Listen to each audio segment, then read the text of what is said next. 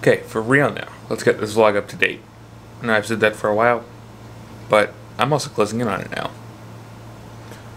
I've already chopped away at 4 this morning. I'm just letting Final Cut do its thing, because honestly, I've been using Final Cut for what? Since February? Yeah, I did my trial in February. This is the first crash I've had. So I was like, okay, I'm just going to step back and let it just do its thing. So I just put the card back in the camera because I imported all the footage from the past 4 days or however long it's been since the last time I did the import. But yeah, 5 months crash free.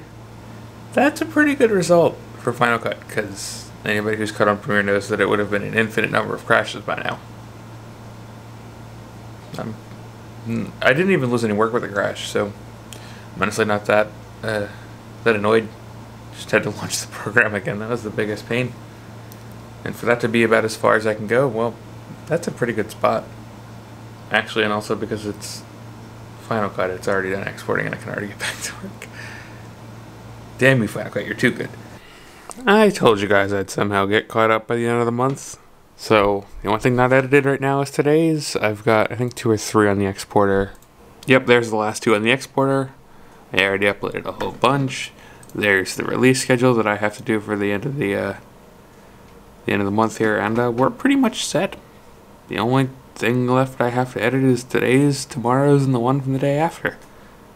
Because that's yesterday's. I'm all caught up.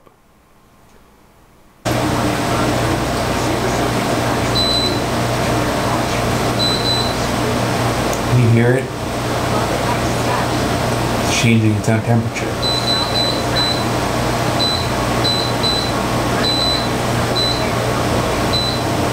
The air conditioning ghost is back. You guys are looking at one half of my glasses through the other half of my glasses. Because I really needed today to be this much of a problem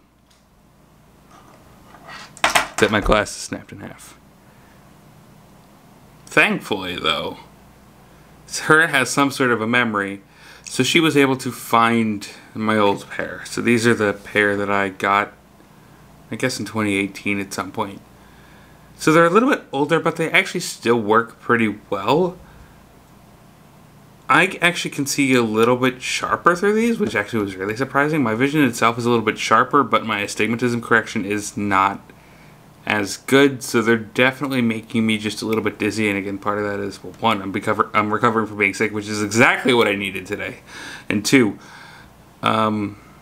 getting used to any new prescription, which in this case is an old prescription, does that. And I mean, they did say that when I got my eye exam in May of 2019, because that was the last time I did it. It's like, your prescription really didn't change, it's really just your astigmatism correction. And then what Sarah happens to be working on right now is the other problem that we just had. If you'll notice, near the bottom corner of that little white thing over there, that is a mouse trap, because I was literally just lying on the floor and a mouse walked up to me like, yo, what up? And I was like, are you kidding me right now? Because I extra did not need that today. But here we are. Screw it, I'm going to bed. It's not even that late. Good night.